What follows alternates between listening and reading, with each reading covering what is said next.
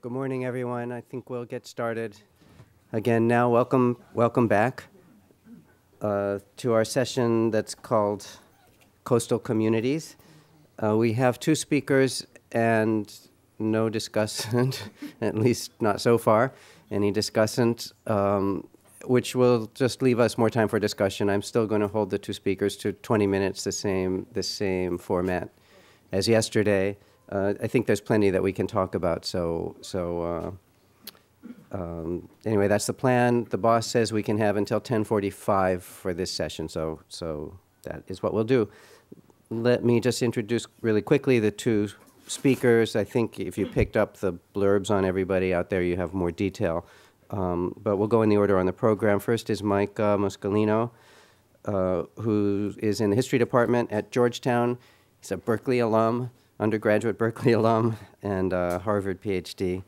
And there's his title, so I won't tell you that. Our other speaker will be Michael Soni in the East Asian Language and Civilization Department at Harvard, BA from University of Toronto, not Berkeley, but since I told you Micah's, I thought I'd tell you his too. And the Berkeley of the North. The Berkeley of the North, exactly. That's just what I was thinking. And he has a DPhil from Oxford, which is the Harvard of the East or something.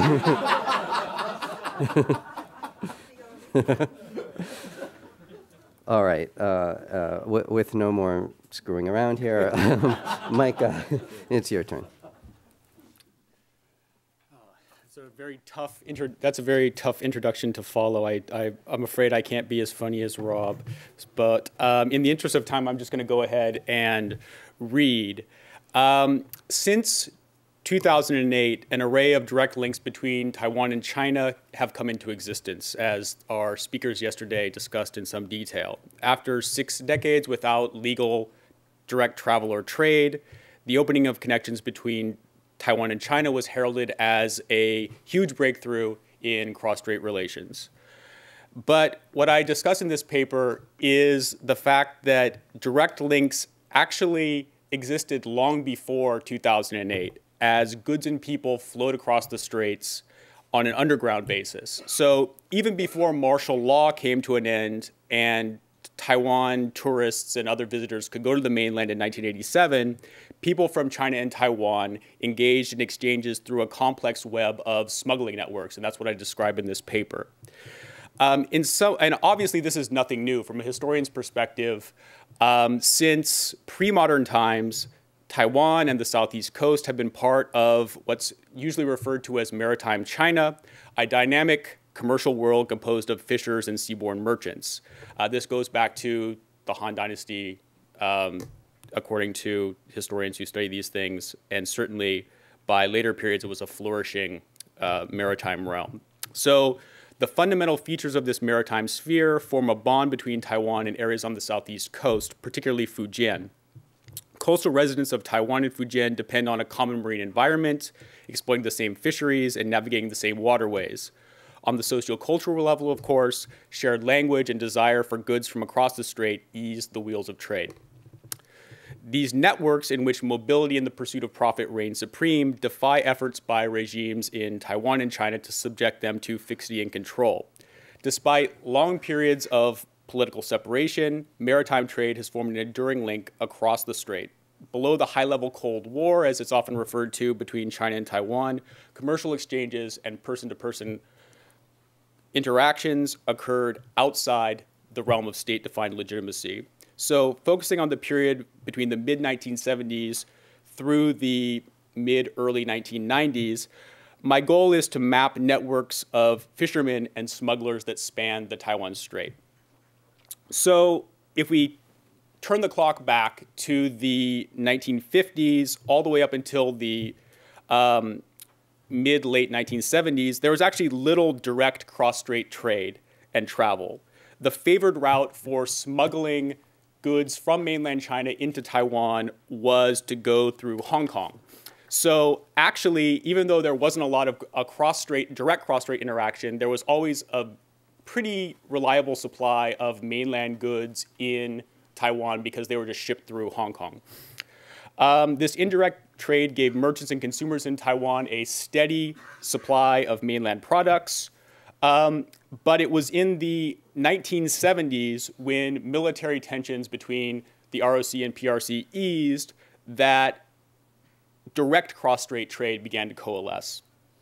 So in the mid-1970s, China began to welcome Taiwanese fishermen as a way of promoting cross-strait contact and eventual unification.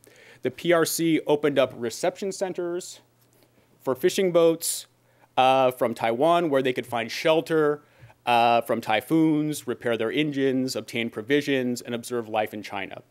The PRC's initiatives actually ended up redefining the terms of cross-strait interactions, opening up avenues for direct contacts that the ROC deemed illegal.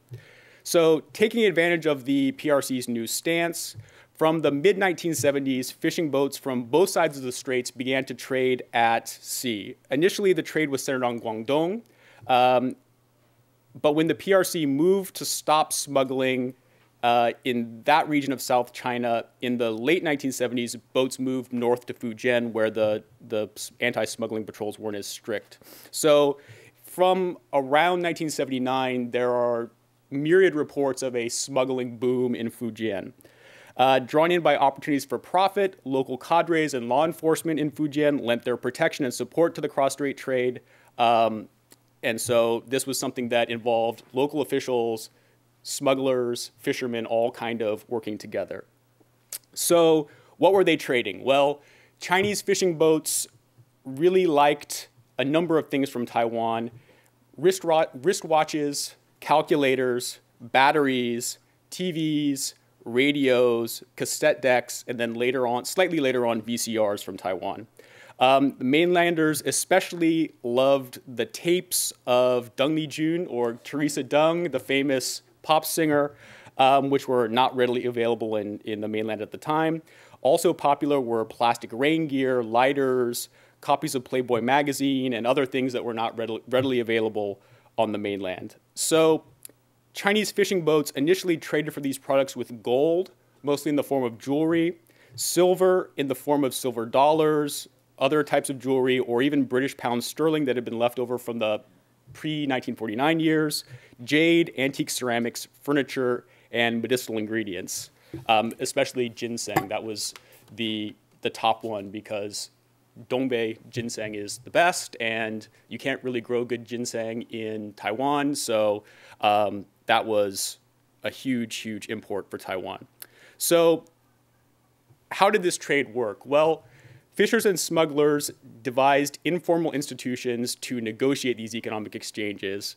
And so I think this is one of these instances where people are building up some level of trust, right? If this trade is going to go on, people need to know the terms of trade, how many watches for one chunk of gold or whatever. So people were able to negotiate these terms of exchange without any kind of real state oversight that spanned the straits. Of course, they didn't always go smoothly, right? Accusations of swindling sometimes led to fights and confrontations. Taiwanese passed off fake Rolexes as genuine articles. Some mainland Chinese tried to make purchases with lead bars coated in gold leaf. There's all kinds of disputes about these things.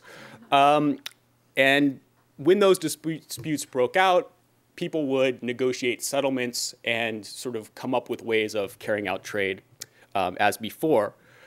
By 1981, the sources indicate that the trade between fishing boats had inflated gold prices and led to silver shortages in China's coastal regions. And as gold and silver supplies grew more scarce, smugglers turned to Hong Kong, US, and eventually even Taiwan dollars to do this trade. But actually, barter still predominated. Taiwanese fishermen would exchange their wares for mainland Chinese goods. So what did the higher levels of government, aside from these local cadres in Fujian that I mentioned before, think about this trade? Well, their stances were rather different. For the ROC, all direct cross-strait exchanges was banned. The PRC, on the other hand, defined the exchanges as legitimate trade within China's borders as long as the boats came to port and sold through state-sanctioned channels. One of the big concerns was this private trading of gold and foreign currencies that I mentioned before. It was smuggling, according to the central leadership of the PRC, if boats evaded official control, unloading tax-free goods for sale elsewhere, or made unauthorized transactions in precious metals, currency, or exchange certificates. But even based on China's rather lenient definition, illicit trade was on the rise in the early 1980s. So in 1980 and 1981, the PRC launched a series of campaigns to wipe out smuggling, especially trade between fishing boats on the high seas. But as soon as the campaigns eased up, boats from Fujian and other coastal provinces quickly resumed this underground trade with Taiwan. Now, for Taiwan, this kind of cross-strait trade between fishing boats was actually a particularly vexed question legally, because anti-smuggling regulations punished illegal import and export of goods. But as Shelley Rigger's talk yesterday, really drew out, the question of the China outside, made this very complicated, because whether or not trade between Taiwan and China crossed national borders was very much in dispute. So if not, transporting goods from the mainland couldn't be called smuggling because it wasn't crossing national borders, right? If it's all the same country, you're not crossing any national border. After much debate, in 1985, the Legislative Yuan actually passed anti-smuggling regulations that made trade with mainland Chinese fishing boats punishable by a maximum jail sentence of 7 years. So there's actually a move in the mid-'80s to sort of crack down on this trade. But even with the stringency of these custom regulations, smugglers from Taiwan still went to Fujian on a regular basis. So as illicit trade flourished in the early 1980s, Pingtan Island, conveniently located 73 miles from Taiwan, rose to prominence as Fujian's main smuggling center. Cross-strait encounters expanded in 1978 with the opening of the Pingtan Fishermen Reception Center. Other Taiwanese who were not actual fishermen, or they hitched rides on boats, making the 11-hour ride to Pingtan from Hsinchu to do business, to see their relatives, just to do whatever they wanted. Officials in Pingtan, of course, knew what was going on. They welcomed Taiwanese visitors to visit and to engage in trade. The reception center arranged for Taiwanese to get whatever products they wanted from local suppliers. In 1981 and 1983, Fujian actually opened state-licensed companies to specialize in small-scale trade with Taiwan. Department stores in Pingtan had special counters to sell cassette recorders, watches, umbrellas, all kinds of other things from Taiwan. According to sources from the 80s, about 80% of the fishing boats in Pingtan had taken part in this smuggling, and it was pretty much agreed upon that Pingtan's entire economy depended on this trade with Taiwan. In the late 1980s, fishermen from Pingtan and other ports in Fujian also found employment on Taiwanese fishing boats. Hiring these crew members from the mainland was a way of dealing with a shortage of labor in Taiwan, and mainland China's coastal areas had labor surpluses for a variety of reasons, most importantly because China's most economically important fish stocks had declined due to decades of overfishing, causing production to drop and leaving many coastal residents unemployed. So some of these unemployed fishermen in the mainland turned to smuggling. Others found jobs on Taiwanese fishing boats. But despite earning relatively high wages, of course, Fujian fishermen endured dangerous work conditions and mistreatment by Taiwanese fishing boat captains. This is something that Sarah Friedman has talked about in her ethnography of county and coastal Fujian. So that's the situation in Pingtan. But that island off the Fujian coast had its counterpart across the strait in just 80 miles away in Hsinchu's fishing port of Nanliao, which in the late 1980s was the center for Taiwan's illegal trade with China. Nanliao residents previously made their living from fishing, but after martial law ended in 1987, smuggling got much easier. Households jumped at the opportunity to exchange consumer items from Taiwan for fish and agricultural products. Initially, all of the transactions took place at sea, but as hostilities between Taiwan and the PRC subsided, boats from Nanliao jumped at the opportunity to go to mainland ports. By the end of the 1980s, practically all the boats from Nanliao had gone to China. This upsurge in smuggling coincided with the decline of Taiwan's nearshore fishery resources. So the situation in the marine environment is sort of forging a connection here. In the 1980s, fishing grounds off Taiwan declined due to pollution and overfishing, making it very difficult to bring in a large enough catch to recover expenses. So when stocks collapsed, smuggling was a very profitable alternative. At this same time, China's aquaculture industry was undergoing rapid development. So many fishing boats from Nanliao gave up catching fish and instead smuggled fish back from the mainland where it was artificially raised to sell in Taiwan. Unable to compete with China's low production costs, Taiwan entrepreneurs instead invested in refrigeration and aquaculture enterprises, shipping this farm-raised marine products back to Taiwan. A survey conducted in June 1990 stated that more than half the fish sold in northern Taiwan actually came from the mainland. Supplies from China kept prices low, but falling prices depressed the income of legitimate fishing enterprises, making smuggling even more attractive. So in the late 80s, fishermen in Nanliao who actually fished made about 10,000 Taiwan dollars a year. Those who smuggled made about 500,000 Taiwan dollars a year. So it's much, much more lucrative to smuggle. So along with fish, Nanliao's fishing fleet also transported less savory items like guns, drugs, and also people from China to Taiwan. And as these illicit transactions gained attention in Taiwan's media in the late 80s, smuggling came under heavy criticism as a source of crime. These concerns motivated the ROC to embark on its first major anti-smuggling campaign in 1990, sending troops into Nanliao to impose curfews and crack down on the smuggling trade. But it had a very difficult time bringing this trade to an end. Fishing boats either moved to different ports or just used smaller, more maneuverable boats to evade these anti-smuggling controls. And of course, once the crackdown passed, illicit trade with Taiwan picked up again, or with the mainland picked up again and went on unabated. So a particularly difficult issue for Taiwan was stopping flows of illegal migrants from mainland China. Normally, people from the mainland paid a fishing boat or professional smuggler to take them across the strait, but it was actually very easy for them to recoup those expenses after a few months of working in Taiwan. Between 1987 and the end of 1992, the ROC detained over 21,000 mainland Chinese trying to enter Taiwan illegally, and over 19,000 were returned to the mainland. Numbers peaked in 1992 and 1993 when law enforcement apprehended 5,000 illegal immigrants per year. Almost 98% were Fujian natives. Nearly half came from Pingtan, where some 90% of the boats transporting migrants actually originated. So the challenge, once again, for Taiwan was how to handle these immigrants from the mainland if the ROC claims sovereignty over all of China, right? They're not illegal immigrants if it's the same country. The ROC regarded immigrants from Taiwan as traveling between provinces, but the contradiction was that they still forbid them from entering Taiwan.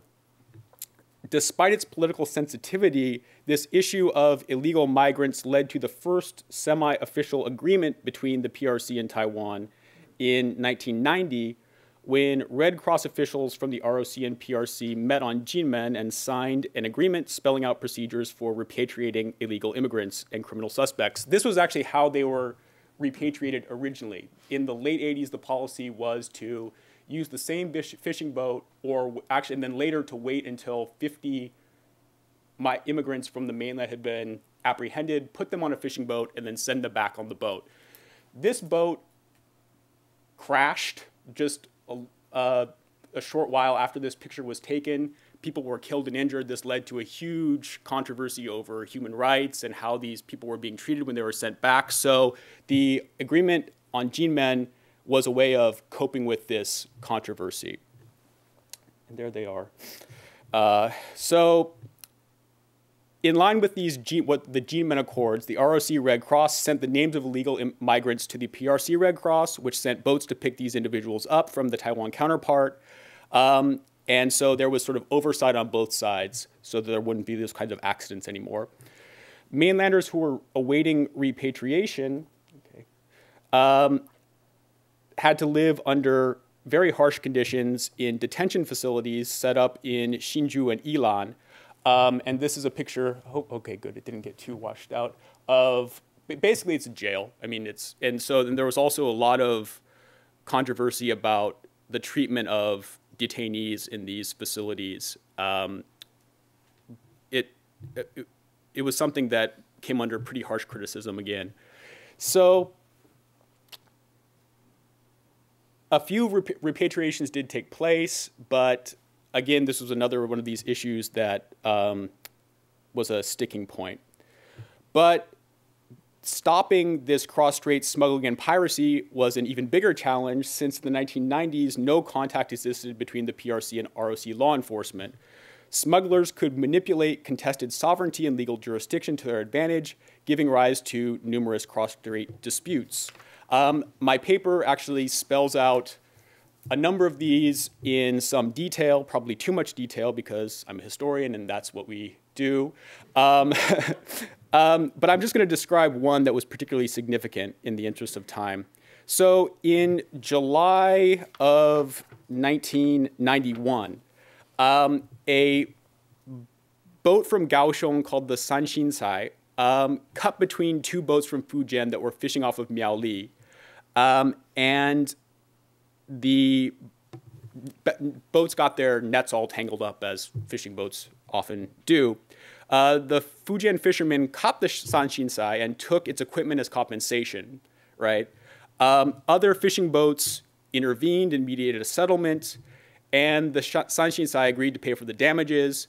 The Fujian fishermen gave back the equipment that they had seized, you know, sort of on their own, and it seemed like everything was okay.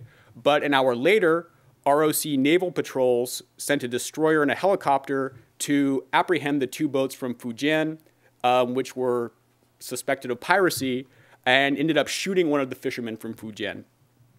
The ROC naval patrols took the boats and their crews back to Taichung, where the police held them on suspicion of extortion and piracy. The PRC maintained that the altercation was just a fishing dispute and that the ROC had overreacted, indicting the capture of these fishermen from Fujian as false charges against innocents. On behalf of the Mainland Affairs Council, Ma Ying-jeou argued that the incident was more than just a civil dispute, and because court proceedings were underway, it was better to wait for a decision. The MAC, Ma Ying-jeou added, would, quote, never accept the mainland's charges that we are implicating good citizens and accusing them of being pirates, end of quote. In August, the ROC eventually agreed to let PRC Red Cross representatives enter Taiwan to visit the fishermen. 2 Chinese news reporters came as well, the first visit by PRC journalists to Taiwan. Taiwan eventually sent the boats and 11 of their crew members back to China in August, but sentenced 5 fishermen to 14 months in prison. So, yeah, I'll go fast then. So these semi-official dialogues culminated in April 1993 with the meeting between Ku Junfu and the head of Taiwan's Straits Exchange Foundation, and Wang Daohan, the head of the PRC's ARATs. Foremost among the topics for discussion were repatriation of illegal immigrants, suppressing marine smuggling and robbery, marine fishing disputes, and these kind of problems that I've been discussing in this talk. Limited progress was made on these fronts, but due to the breakdown of cross-strait relations for political and military reasons in mid-1995, no substantive agreements materialized until much later. So to sum up, smuggling did not actually link Taiwan to a coherent, unified entity called China. This is something that Rob Weller's talk yesterday emphasized, and I think it comes out quite clearly in this example as well. Rather, contacts coalesced at well-established nodes of maritime trade on the southeast coast. Interactions with the same marine environment, shared language, appreciation of commodities from across the strait, and other linkages formed durable ties between seafarers from Taiwan and Fujian.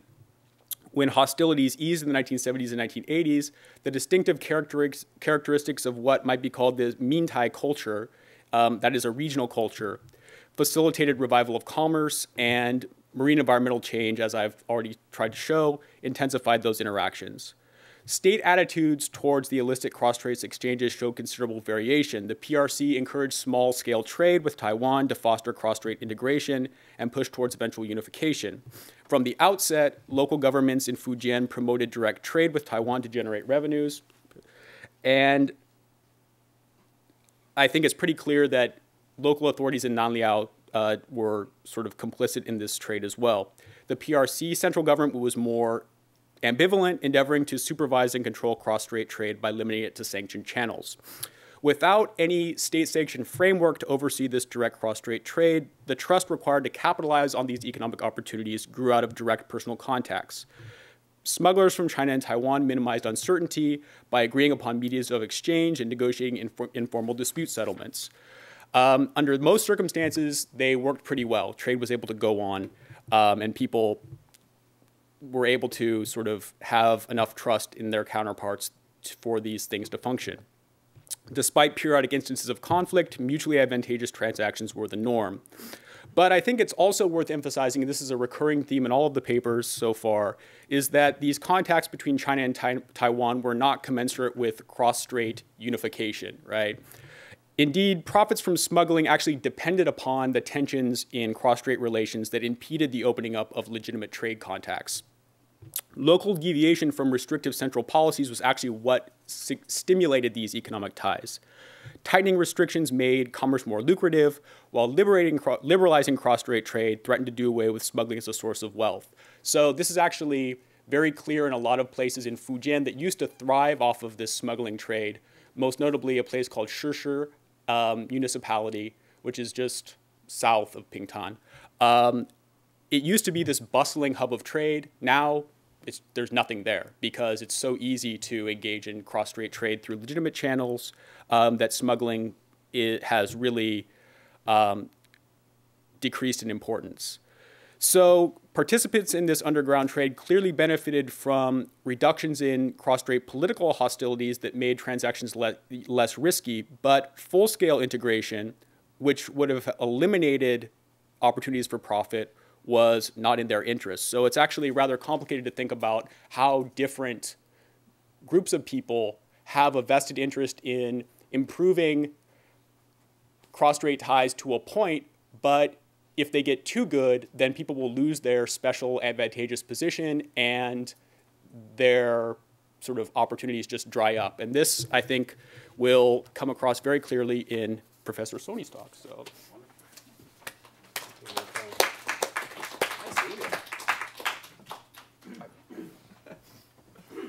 Well, I guess our chapters are going to have to follow one another in the book because that's exactly the point I want to make. Just give me a second, please.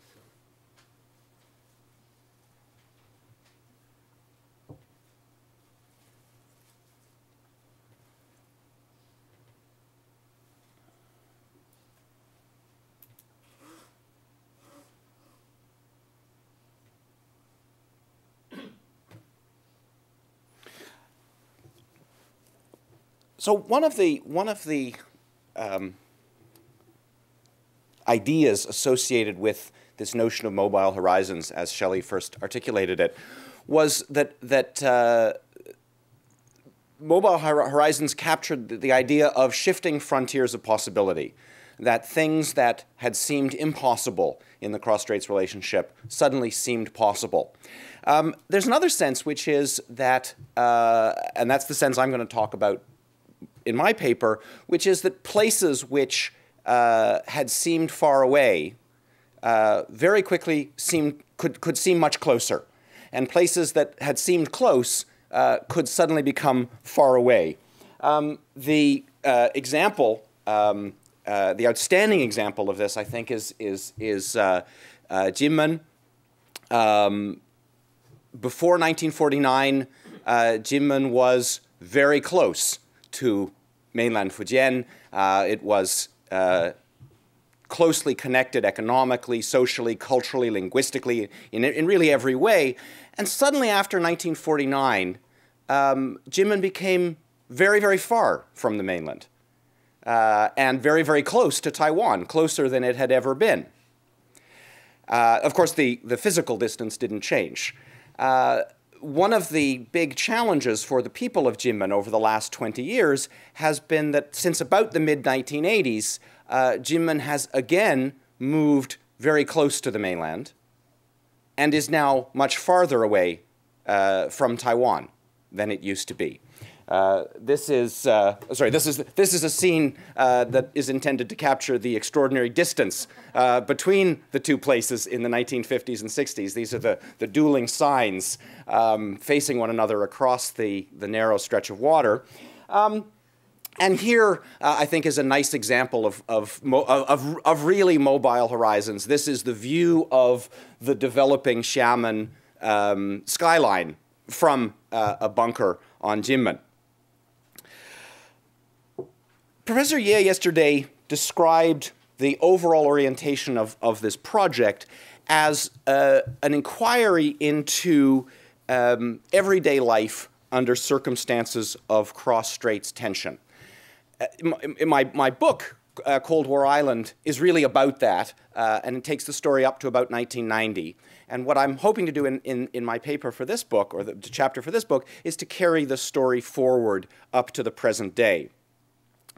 What I want to do today is talk a little bit about approaches and ask the question, what are, actually it follows nicely from Micah, what are the intellectual payoffs? What's the benefit from distinguishing the larger structure of cross-straits relations, that is the political relationship between the two sides, from the cross-straits interactions in which individuals and groups engage? And the basic argument that the paper makes is that these patterns of interaction are the product of individual and communal interests, decisions that are motivated by interests, claims of identity, and so on, but are distinctive, clearly distinctive from positions on larger issues of an overall cross-straits settlement and a resolution of cross-straits tension.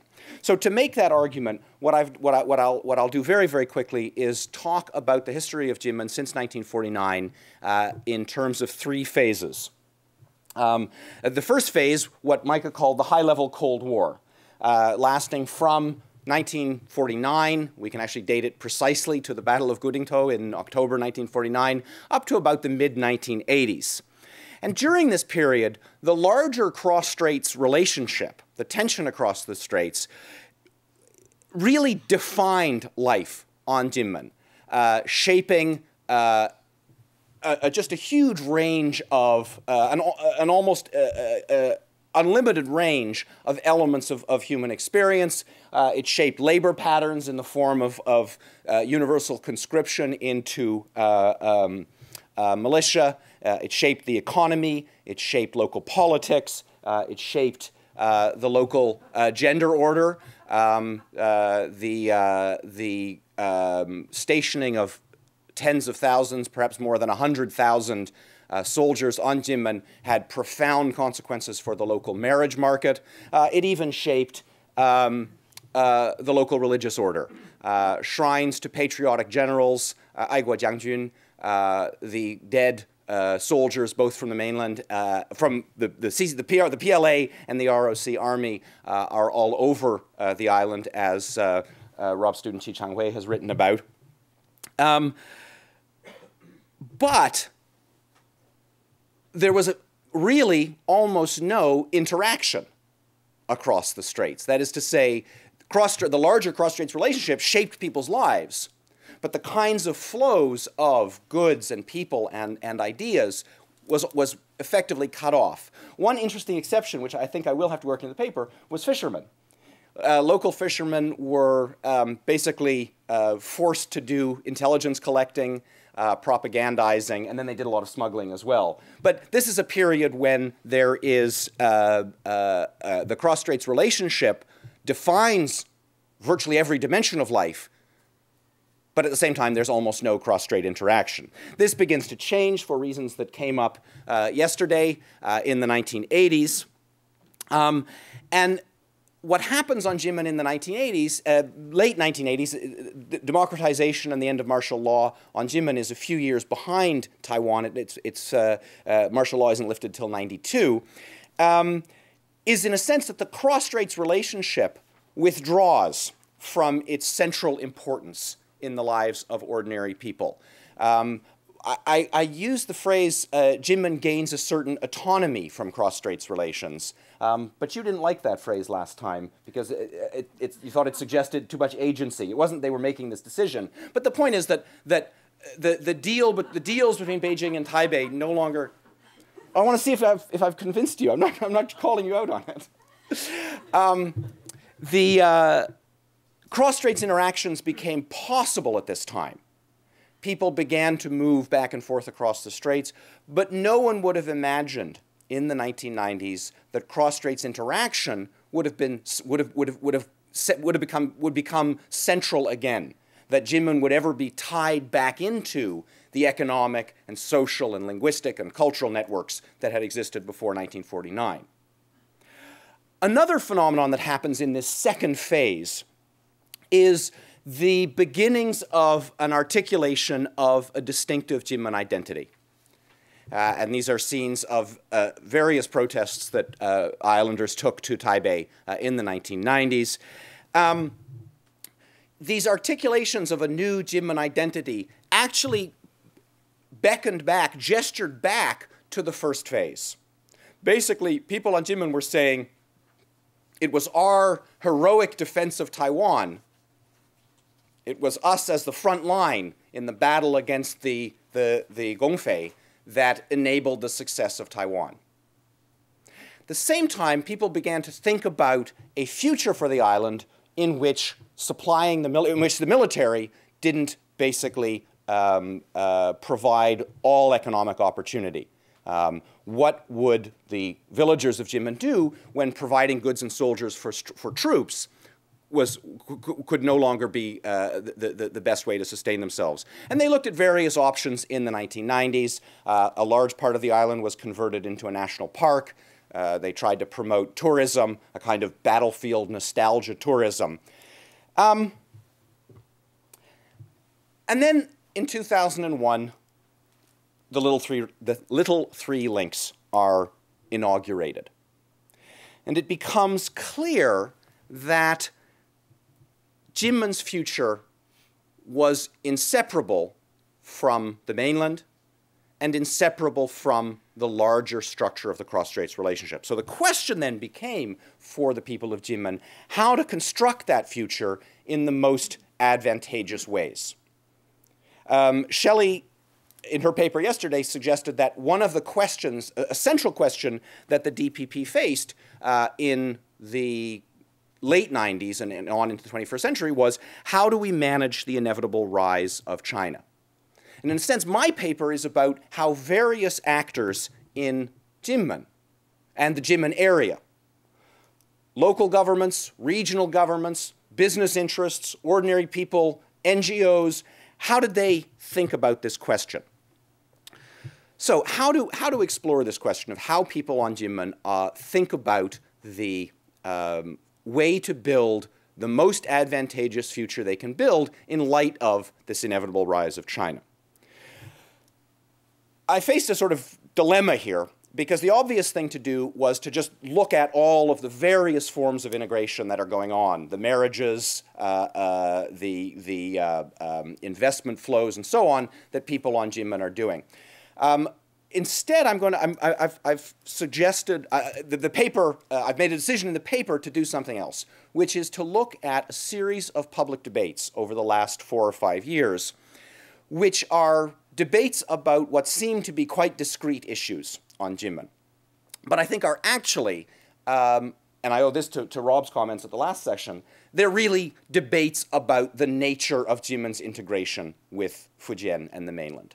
So we're going to look at a couple of debates very, very quickly that are, in a sense, useful, not intellectually useful and interesting, not for their own sake, but because they are kind of a proxy for the way people in Jinmen talk about their future.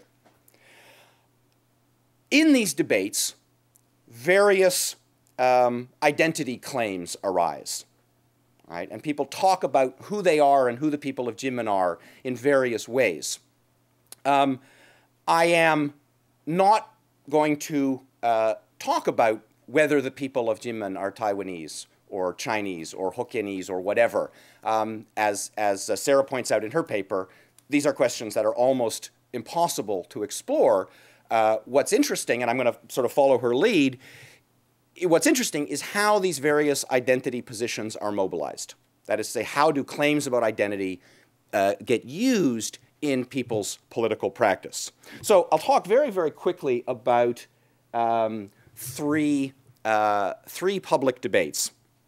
I should add that one of the things that spurs these, the main thing that spurs these debates is actually the shift in 2008 from the little three links, that is direct ties, direct communication and transport ties between Jinmen and the mainland, the shift from the little three links to the three big links, right? The direct ties between Taiwan and the mainland, which very much threatens the special position that Jinmen had occupied, and Madzu as well, had occupied for a couple of years in between. So I'm going to look at three debates. One is the debate about the construction of a casino on Jinmen. I'm not going to run through all of the positions in the debate. I've shortened it a lot in the paper, and I'll shorten it further. I just want to suggest a couple of interesting things about each debate, and then I'll step back and make some broader concluding remarks. So the idea, of course, of a casino on Jinmen is that this would be a way to extract wealth from the rich people in Xiamen. So it's a particular form of economic integration. There are many people on Jinmen who are strong advocates of a casino because they've been looking for 10 years. I showed you that image of the skyline of Xiamen developing. They've been looking at all this money, and they actually, this is one of their political techniques when they talk to Taipei, is they say, look, people in Xiamen are getting rich. Xiamen is bright lights, big city.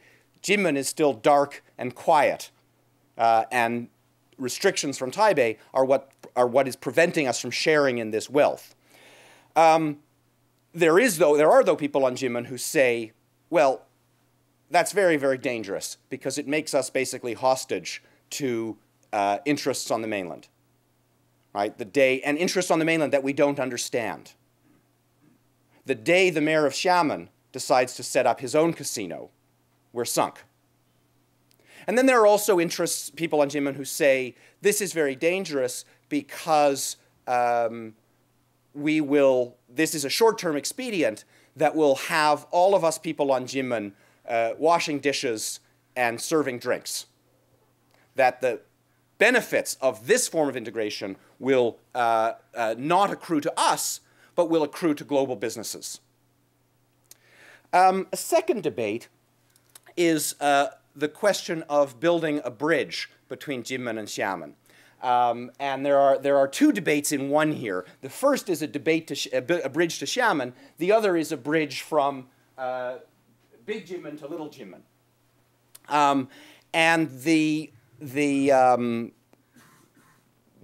one interesting thing about this, well, I'll mention two brief issues in this debate. The central government of the ROC has decided that it will not support the construction of a bridge from Jinmen to Xiamen. The argument is made that it's because it would be too expensive. But the real reason is that if you're going to push forward with deepening integration, you might as well you might as well put your infrastructure, you'll get more bang for your infrastructure buck in Taiwan itself. The people of Jinmen who are in favor of deepening integration so long as it passes through Jinmen are opposed to the big three links and present various arguments about why that's dangerous and why that's risky, and say, well, instead you should build the little three links and you'll get bang for your infrastructure buck this way. Just one other interesting thing about this debate, environmental groups are very, very engaged in this debate. Basically, the argument they make, and there's a certain justification, is that no one in Jinmen is doing anything about conservation, anything about waste management. on the assumption that within a couple of years, they'll be able to dump their garbage on the mainland and get their water from the mainland. And so there's they are deeply, deeply opposed to the even discussions of the bridge, because they're saying this is a way for our local government to ignore pressing environmental concerns. The third debate is a debate about opening up universities. On Jinmen, the local technical college was converted to a university in August of this year. I'm going to take 30 extra seconds and tell this extraordinary story of these Huaqiao from Brunei who basically got in a donation bidding war at the opening ceremonies. And the president of the university found himself 30 seconds later $5 million richer, because he was able to work these Huaqiao dignitaries into a kind of demonstration of their manliness. The real story here is that besides National Jinmen University, 20 Taiwan universities have established satellite campuses on Jinmen to draw in the mainland education market. And the interesting thing about this debate is that it's really tied to the problem of gross oversupply in the Taiwan educational market. Right, there was this huge expansion in Taiwanese higher education, and there just are not enough students. And Taiwanese universities are anxious to fill the empty seats with mainland students. Jinmen interests are very, very keen to prevent that, right? And to force to maintain the restrictions on mainland students going to Taiwan, having negotiated an exemption to those restrictions for Jinmen, right? So they want deepening educational integration, but, to use a phrase that came up yesterday. All right. So what do we? I'm just going to finish off. What do we learn by looking at these various debates? What's the intellectual payoff? I'll suggest 3 or 4, depending on how much time Rob gives me. The first is that people's positions on specific aspects of cross-straits integration are not correlated in any clear way with their positions on the overall cross-strait relationships.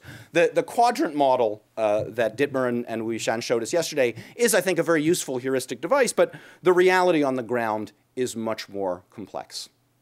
To give just one clear example, one of the biggest proponents of the casino project on Jinmen is the local head of the DPP. DPP tends to oppose casinos. It's part of their kind of more liberal position, and they're also, basically opposed to more integration in favor of less. But the head of the DPP on Jinmen is also the head of the local tourist industry. So he wants the casino. It makes for very strange. So the positions are complex. It makes for very strange bedfellows. The ROC Army is deeply opposed to the bridge for security reasons. Their leaked reports saying that if we build a bridge, then it's going to take 4 minutes for the PLA to take Jinmen. Those reports were leaked and publicized by the pan-green media, right, to show that the Ma government is playing games with Taiwan's security. The central point is, I think, the one that Micah made, which is that positions about specific forms of interaction involve specific agendas on cross-straits relations and typically involve moving interaction to a specific point and then freezing it.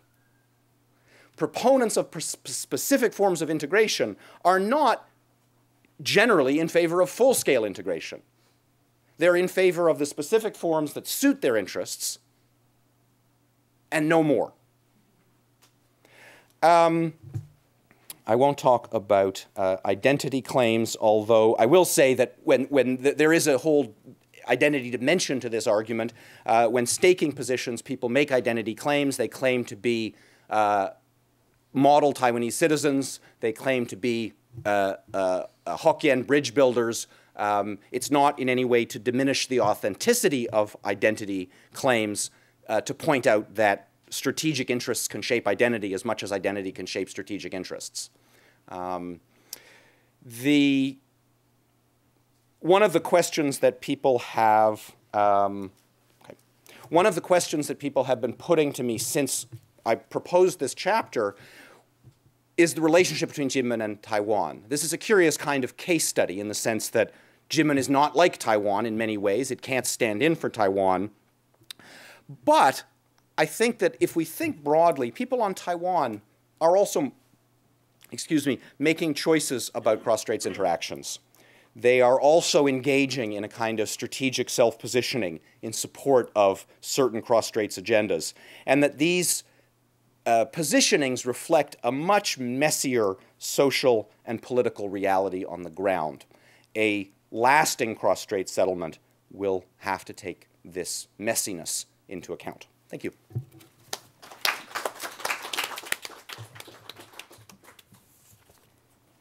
Thanks, Micah and Michael.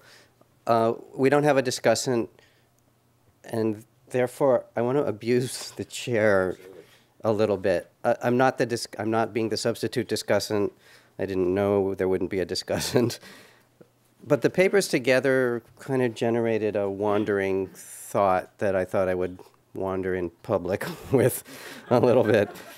I want to start with the idea of horizons, I suppose we're calling them, but what I mean is boundaries, and end up with identity. Because I think these papers give us a rather different impression than the whole day yesterday gave us. So boundaries, how do we imagine boundaries? And in particular, how do we imagine the boundaries around a place, a country, a political entity, whatever euphemisms we were using for the particular case at hand here? We have, in China studies for a long time, thought about a distinction between a maritime China and a continental China, right? So a China, the big continental place with a boundary of some sort around it. An imperial boundary, which is a rather different sort of thing, right? So a boundary that faded out from a center into like concentric rings of different kinds of tributary relations into barbarity at the edge. So rather than a strict line, the way we have now, a kind of fading out of civilization into some place that ultimately wasn't China. And then we have, in the Chinese case, starting in the 19th century, sometime toward the end, an idea of nation-state that China simply couldn't escape because the world by then was set up as a world of nation-states, and China really had no choice but to join it. It's worth pointing out, I think as someone mentioned yesterday, or maybe it was a meal conversation, Taiwan kind of missed a lot of that history, right? Taiwan's a colony of Japan at much of the time when the idea of China as a nation with an identity is developing on the mainland. So we have those visions of a continental China, but we also have this other China, a China that's open and undefined and opportunistic, right? The China, well, we call this maritime China, though the term really needs to be taken apart to some extent. There's a kind of southern maritime China and there's a northern maritime China, and we might want to look west in China too at the kind of openness you get at borders and the way people can cross the borders and manipulate the identities at the borders that we get maybe all around China. So what's striking about today's vision, I think in comparison to most of yesterday's vision, is those hard boundaries of nation-states don't loom very large at all. They're almost erased in different ways in the two cases. I mean, in a sense, it's because they exist or because the weird relationship between Taiwan and China exists that you can get smuggling, right? And as trade became much easier and straightforward, smuggling, I gather, has declined a lot. So it's not that the nation-state issue is irrelevant. Nevertheless, these are guys not worrying about China or Taiwan. They're worrying about the price of fish and gold bars or lead bars disguised as gold bars, or right, all these sets of issues that Micah's paper touches on. And Mike Gull's paper Also, obviously, the national boundary is a very important thing here, but what we have is a bunch of people trying to find a place, an economic place, mostly by manipulating everything they can to make it work. So somehow DPP and KMT play out in ways utterly unexpected from the point of view of Taiwan proper. Right? The whole set of arguments seem rather differently calculated completely in that case. So we have, where's identity? So the real question here for me from listening to the two papers is, what happened to identity? Yesterday, how many of the papers yesterday used more or less the same data to chart that, are you Chinese, are you Taiwanese, are you both Chinese and Taiwanese? That was such an important piece of so many of the papers yesterday. And here, it doesn't even make sense to ask the questions. Identity becomes this either totally irrelevant kind of thing. In Micah's paper, it doesn't seem to have anything to do with anything. And in Michael's paper, it's utterly negotiable. That's a really different view of identity. And I have to say, as an anthropologist now, that those charts yesterday, those make us really nervous. I mean, it's way better now than when they only said, are you Chinese or are you Taiwanese? At least there's the both question, gets a little bit more at the flexibility of identity. But in asking the question, you're assuming identity is a set thing that one has. That is the nation-state view of identity, right? It is a nation and state, right? It's those ideas combined, that somehow we're all the same. We all share an identity. That's what makes us Chinese. That's the nation-state idea, a kind of hard identity that we have, and that's what polls like all those ones being used yesterday assume. Anthropologists tend to understand identity as a rhetorical position, or maybe even a cognitive position, but it's a set of possibilities that are out there which are put together in certain ways at certain times in certain contexts.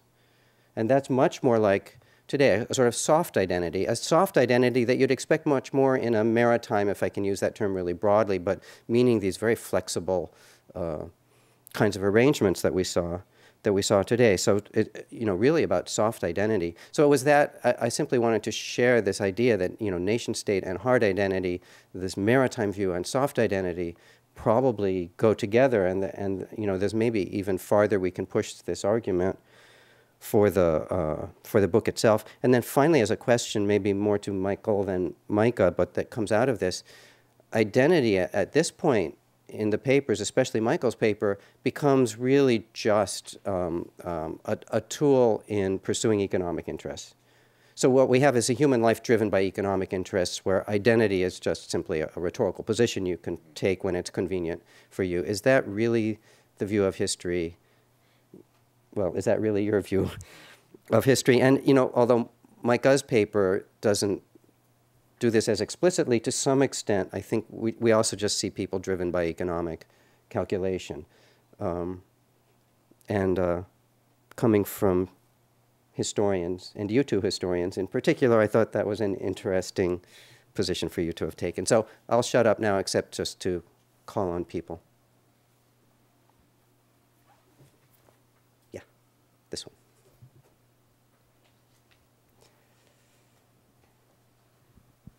Thanks. I have a comment that's related to Professor Weller's comments about flexible identity.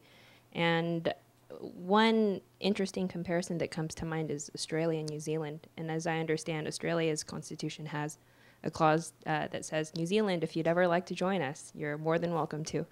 And apparently that has allowed has something about Canada like that. Apparently that's allowed for some flexibility in regards to labor. So for seasons, I know there's a bit of influx from Australia and New Zealand going back and forth. And the folks that I know in New Zealand and Australia are retirees, so they talk about health benefits and retirement benefits, and there's some sort of agreement as to how that works out when you are an Australian citizen living in New Zealand and vice versa. And it seems sort of interesting because similar sort of shared history and language, and it's kind of like a cross-race relationship. So I just thought that was an interesting comparison to throw out. Not really a question. If there is a question, I was wondering if that has ever come up in talking about cross-race relationships, because it's a bit of the inverse, in which two separate sovereign nations see itself as having a tie that is not formally written down. Thank you. I think if you guys don't mind, I'm going to collect 2 or 3 questions and then let you respond as you wish, and then we'll see what time it is. Yishan.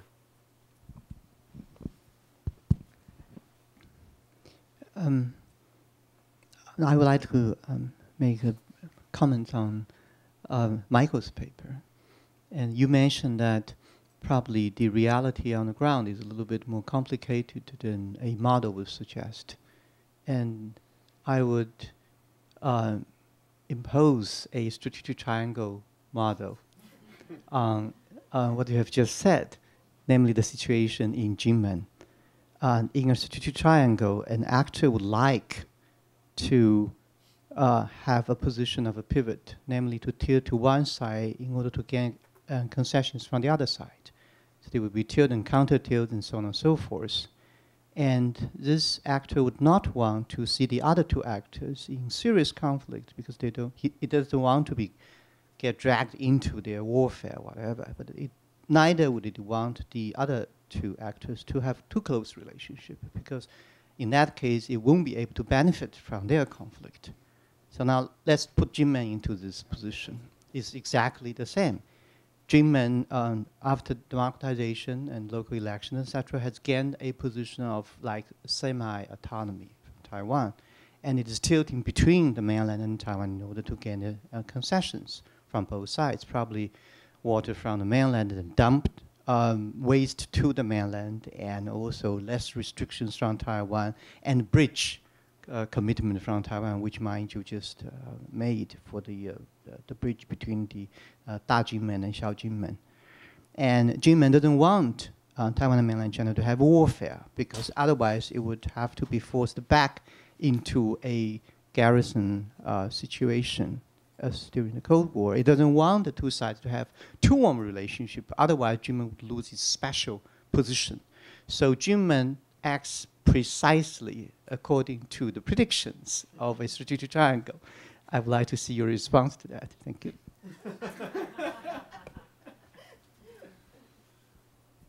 If there are no other hands at the moment, let me,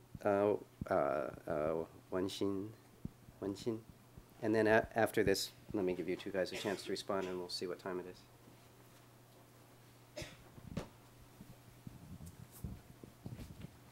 Let's see if I can find my note here. Well, mine is also along the line of a comment, and in some ways following up on Rob's point. I find it very interesting, again, the contrast or the way that issues are conceptualized yesterday versus the way that issues are conceptualized today.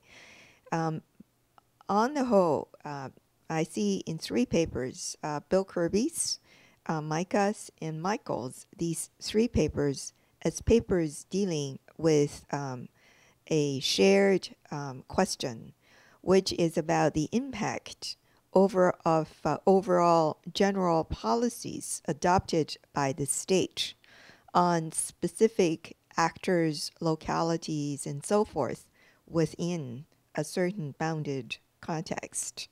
Now, yesterday, Dr. Su made the point about how that if Taiwan were situated somewhere else, then it would have a completely different set of strategic considerations or issues to wake him up in the middle of the night.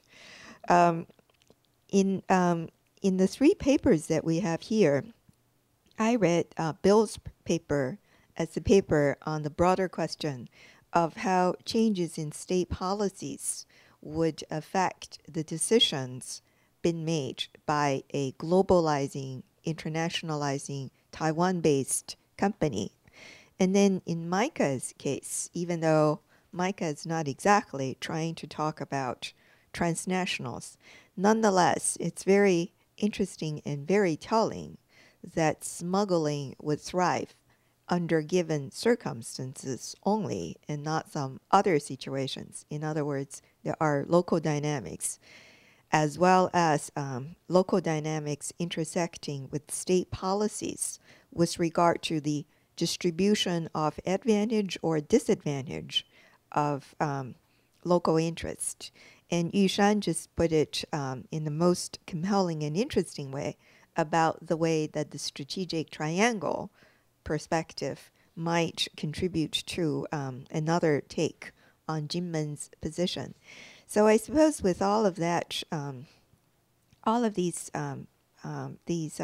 papers moving in that direction, the one question that would come to my mind, that is reading the historians' papers and listening to political scientists' analysis, the one question there that would seem to arise rather naturally is the question of the decision-making process with regard to mainland policies and the way that such policy making would take into account the distribution or redistribution of interest in specific locales and within local communities.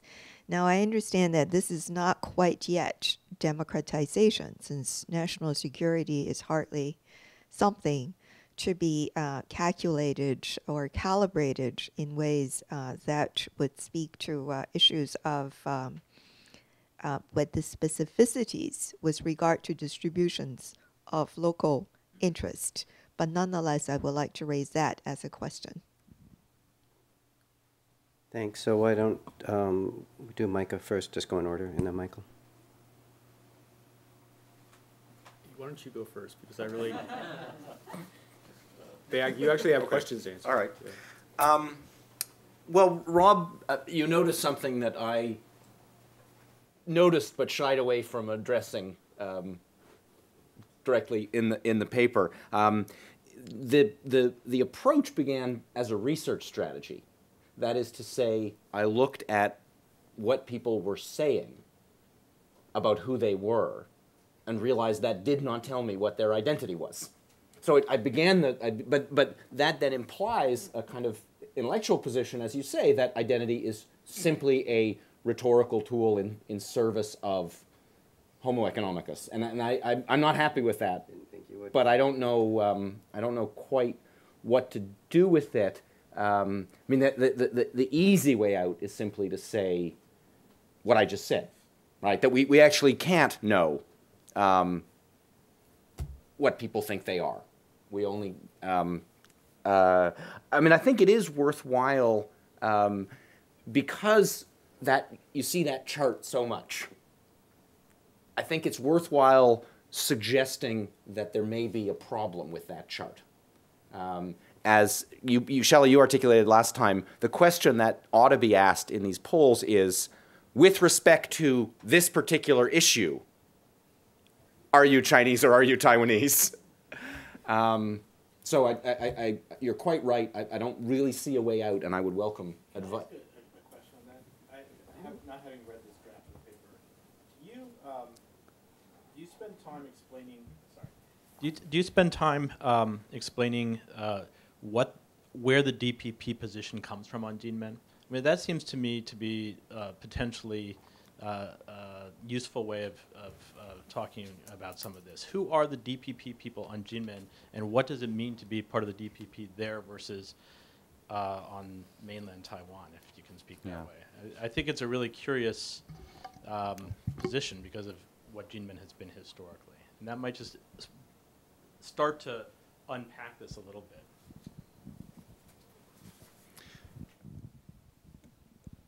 But some of those people went with you. Yeah, but I understand exactly what their politics is and what they're trying to, why they come to that position. Yeah, it's an interesting. I don't want to take too long on this on basically an empirical point. It's a really interesting one because of the DPP quite famously in about 1995 offered to give Jinmen back to the mainland, which means that the Green vote is not very big on Jinmen. So I'll mention just three things very briefly. The first is that issue. The other is that because people on Jinmen were very unhappy about the even greater level of authoritarian control in the 80s, they were part of the Dangwai. And they then became part of, some of the dissidents on Jinmen became part of the DPP because of that original oppositional history. Even though they shared basically nothing in common, with their counterparts except opposition, a desire for reform. And then the other interesting thing is the founder of the actual party, the party branch, said to me, "We knew what was coming, and we knew we couldn't be shut out of Taipei. So with tears in my eyes, I signed the document establishing the DPP on Jinmen." It's a really interesting story. I don't know that it's maybe distracting from the larger questions, but I think you're right. It does go some way, except that the whole paper in some ways is saying that party positions don't tell you what you need to know here. Let me turn to the strategic triangle. I'm convinced. So the real issue that people have asked me repeatedly in these gatherings is whether this tells us anything about anywhere other than Jinmen. And I think it does because many of these complexities are true of divisions within Taiwan society. So if the strategic triangle, I mean, I think the strategic triangle probably could be adapted to explain Taipei, Beijing, and southern Taiwan, right? Also Taipei, Beijing, or ROC, PRC, and commercial interests in Taipei.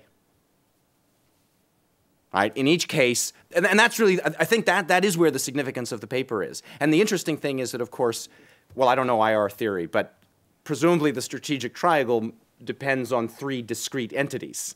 And what I'm suggesting is that one pole in the triangle is actually part of another pole in the triangle. And that creates an interesting complexity.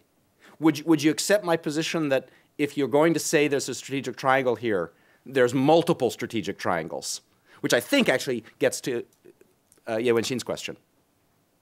Right? The question is, how does Taiwan negotiate the fact that it contains so many other poles in a strategic triangle?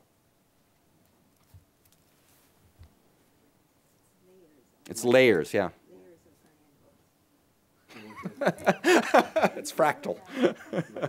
Well, is this, am I, okay. I mean, with regards to the identity issue, this is something that I think much like Michael, hesitated to engage with for a variety of reasons, mainly because I tend to be something of an agnostic when it comes to what people's identity actually is, in the sense that they're very difficult to get at, but more importantly, they're fluid within limits and contingent.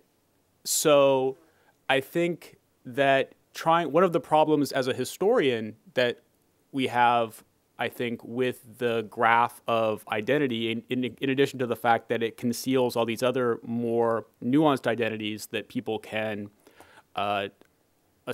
hold, is that all of these things are in flux. They're in a constant state of flux. And so 2001, 2, 3 is not necessarily the best way to gauge the temporal dimension of identity, in the sense that in certain contexts, people can deploy identity in a variety of different ways. And so and given that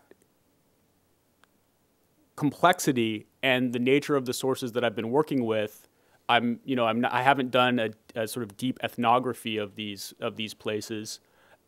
It's difficult for me to say actually how identity comes into play beyond just what people say at a specific moment in time. But identity does come in a kind of interesting way in this paper, in that these people on Taiwan who are smuggling and doing very sort of Taiwanese things, right? I mean, going out in boats and, trading various sorts of things with mainland China and all these other places, and communicating with people in Fujian dialect and what have you. They actually claim to be more Chinese and more tied to the mainland at the time when the ROC was still claiming to be the government of all of China, while also prohibiting direct trade with the mainland. So there are quotes that say, well, don't you say that this is all, all part of China? And don't you say that we have to help our Tongbao on the mainland? Well, look, we trade with them and they make money and we make money. And so how can you say that we're doing something wrong, right? And so people I seriously am hesitant to accept this sort of purely economic model of people's behavior, but to a certain extent, and I don't think it's the only variable that can explain this flexibility, is that people do in fact shift their identity, and identities do in fact get deployed in different ways depending on different sorts of circumstances. And I think what our papers show is that in certain instances, not all instances, economic interest is important in the way that people deploy identity. And we're not saying it's the only thing, but we're looking at economic behavior. So I think that in some ways there's a problem of reverse causation. Because we're looking at economic behavior, I think that's one of the main themes in these papers. We look at the way in which identity gets deployed for economic ends, which is just the tip of the iceberg, right? So it's a very tricky question, and I think that just grasping the complexity of these things beyond these charts really is something worth taking notice of. I didn't know we were out of time. Just very quickly, one thing that strikes me, and I don't think we're the people to develop this theme, but your comment about helping the Nalu Tongbao. People say that Chinese culture is without irony. The ironic use of identity claims runs through the way Jimin people talk about their identity, and has certainly since I've been working there. I think that actually be a very interesting, a study of the ironic working of identity would be an interesting subject, and shows that it's not just about making money. Thank you. Let's thank both of our speakers. It was a great session.